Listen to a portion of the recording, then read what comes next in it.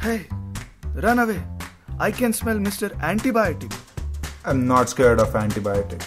I'm a superbug.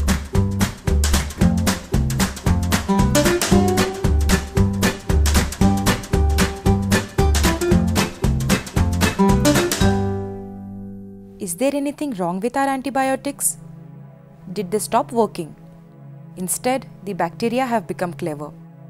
The superbugs have developed clever strategies to fight with antibiotics. The outcome is antimicrobial resistance or AMR. Now, the medicines become ineffective.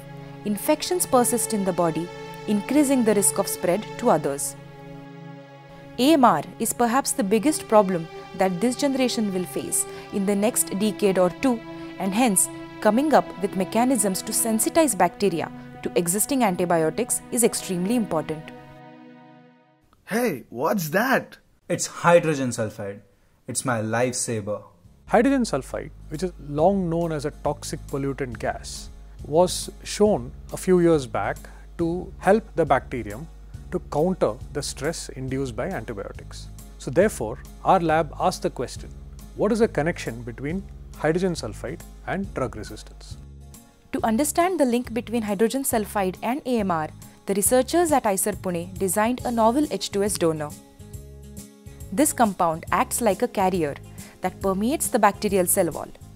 The license to deliver H2S is given by an enzyme called E.coli nitroreductase or NTR, which is exclusively present inside bacteria. Due to the gaseous nature of H2S, its control and site-specific delivery within cells is challenging.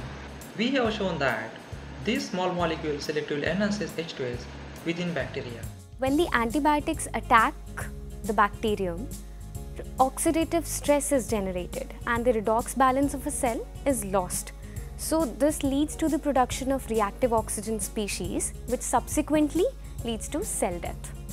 A team of researchers led by Dr. Amit Singh at IISc Bangalore observed that exposure to H2S brought the redox balance back.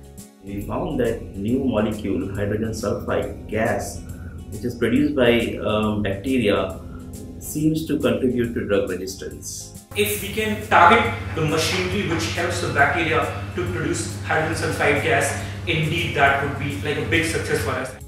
The researchers experimented on multi-drug resistant bacteria obtained from the patients suffering from urinary tract infections. These bacteria were found to have a significantly high levels of H2S. For the first time, we were able to show that there is a purpose for which gas is produced by bacteria. They use it for their own benefit to tolerate antibiotics and to spread antibiotic resistance. So this is one of the finest discovery of this whole process.